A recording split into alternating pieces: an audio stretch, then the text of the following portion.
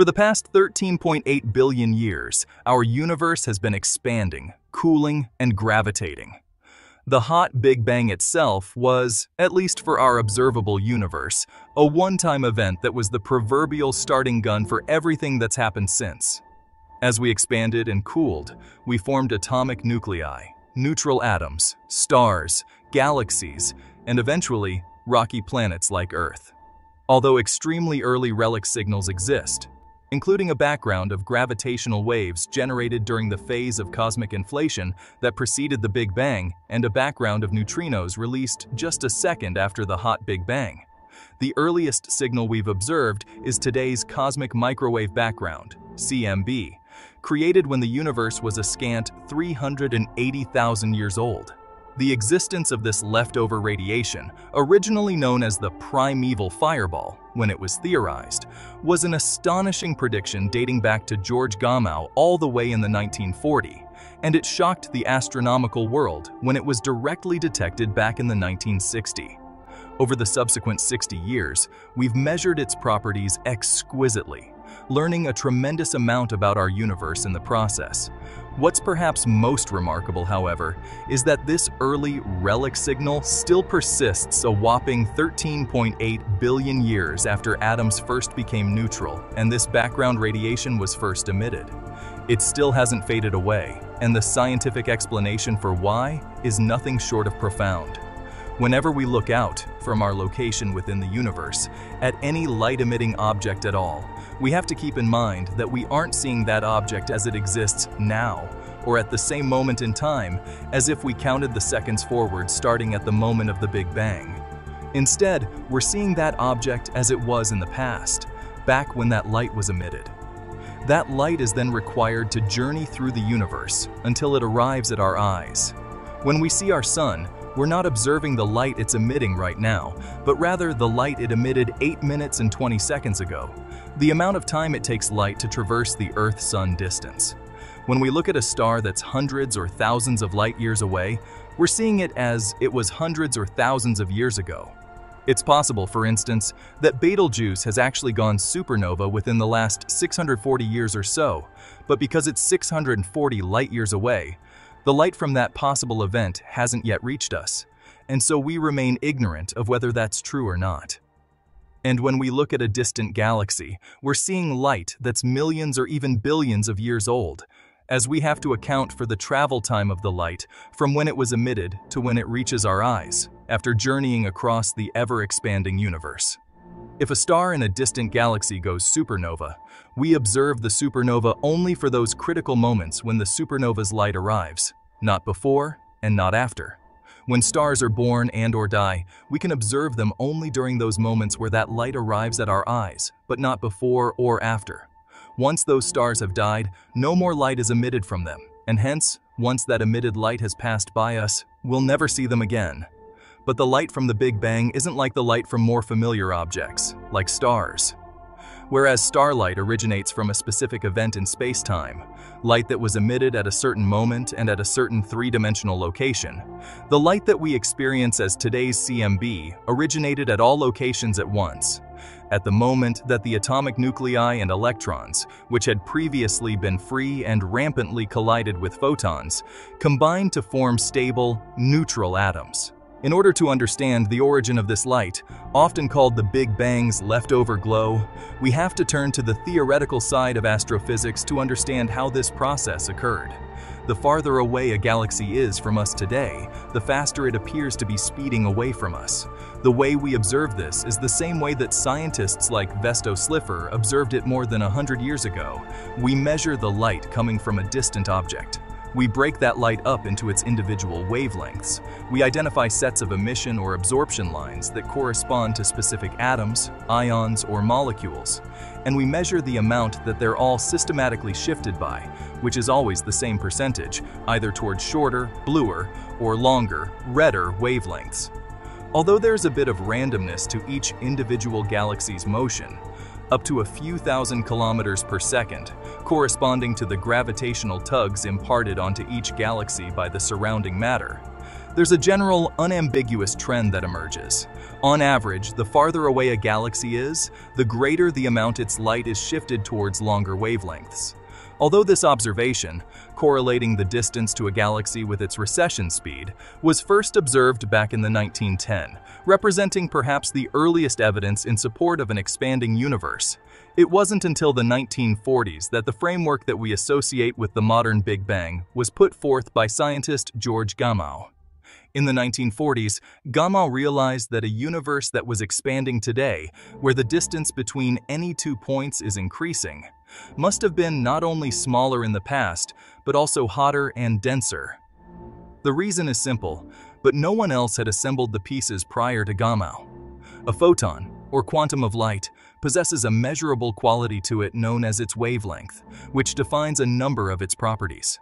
The energy of an individual photon is inversely proportional to its wavelength. A long wavelength photon has less energy than a short wavelength photon. If you have a photon traveling through your universe and the universe is expanding, then the space that the photon is passing through is stretching, meaning the photon itself gets stretched to longer wavelengths and lower energies. In the past, therefore, when the universe was smaller and had been less stretched by the expansion of the universe, these photons must have had shorter wavelengths and higher energies. Higher energies correspond to hotter temperatures and imply that the universe was more energetic in its distant past. Gamow, in what we might characterize as a scientific leap of faith, extrapolated this as far back as he could fathom. At some point in his extrapolation, he realized that the photons that exist in the universe would have been heated up to such a high temperature that one of them, on occasion, would have enough energy to ionize hydrogen atoms, the most common type of atom in the universe. When a photon strikes an atom, it interacts with the electron, either knocking it up to a higher energy level or, if it has sufficient energy, kicking the electron free of the atom entirely, ionizing it. As we extrapolate just a little farther back, more and more photons would have exceeded that critical ionizing threshold, and so all of the would-be atoms would instead be fully ionized, just a bath of free atomic nuclei and electrons. In other words, there must have been a time in the universe's past where there were enough high-energy photons compared to both, the amount of energy required to ionize an atom, and the number of atoms that exist, so that every atom was ionized.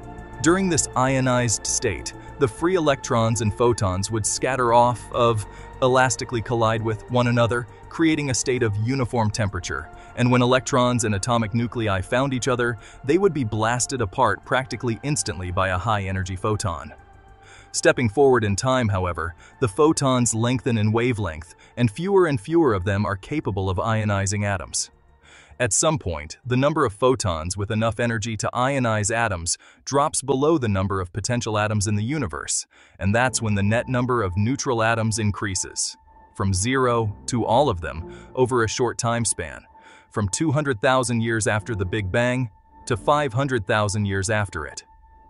Once all of the atoms have become electrically neutral, the photons that previously were easily scattered by electrons are now compelled to do what we call free stream through the universe, as there are no free charged particles for them to scatter off of.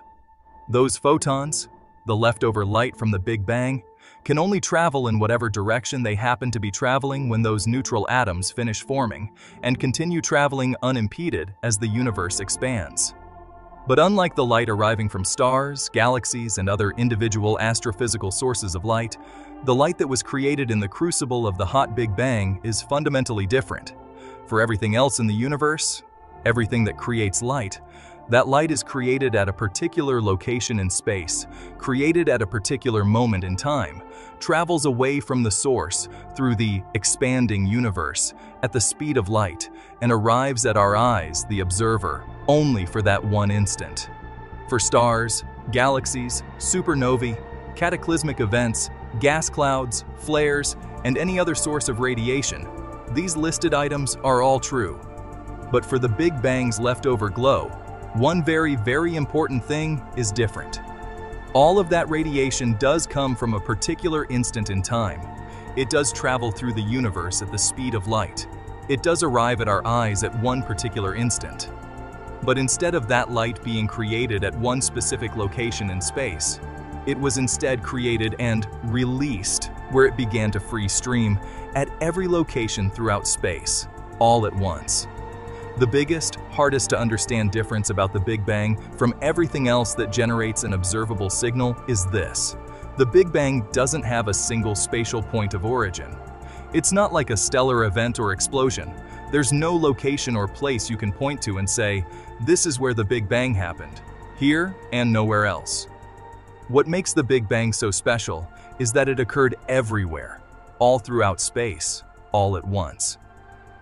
The Big Bang is instead representative of a moment in time, 13.8 billion years ago, when the universe was in an ultra-hot, ultra-dense state, filled with matter, antimatter, and radiation. Everything that's occurred since that time has occurred in the aftermath of the event of the hot Big Bang. This includes the annihilation of antimatter with matter, leaving just a tiny bit of normal matter behind.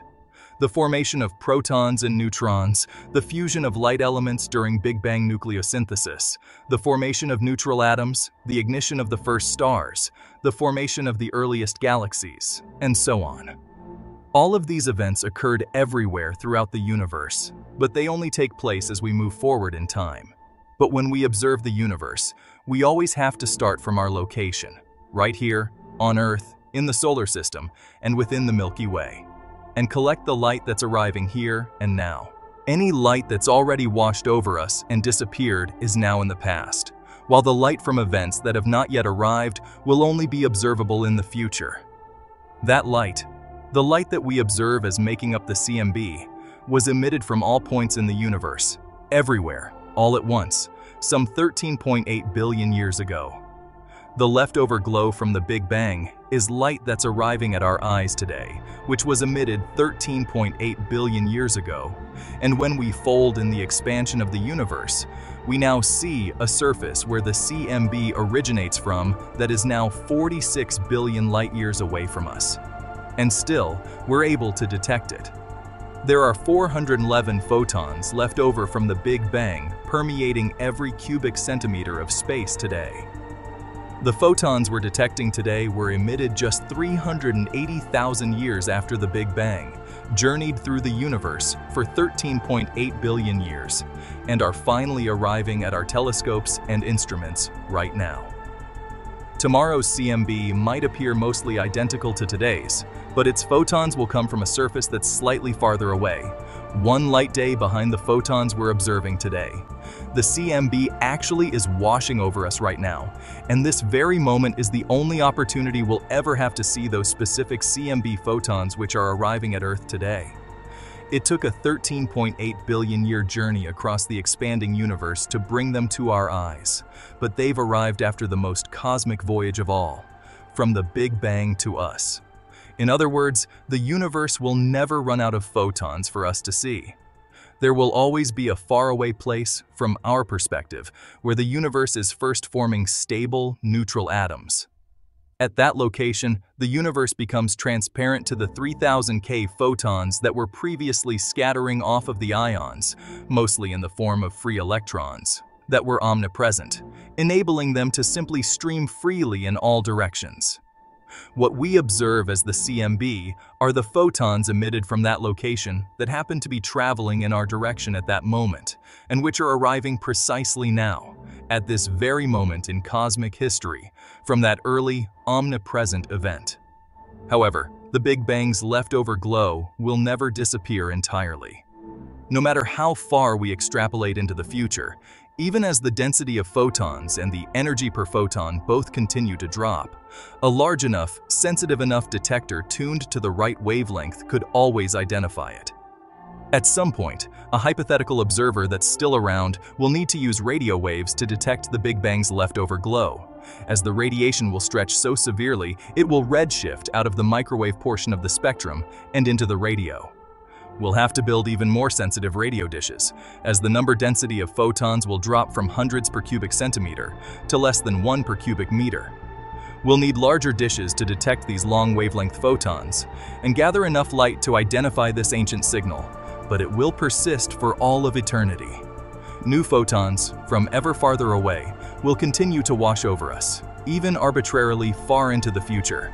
And as a result, the leftover glow from the Big Bang will eternally persist, never fully fading away. Thank you so much for coming this far with us. See you soon again, the next day, in the next video. Until then, good night.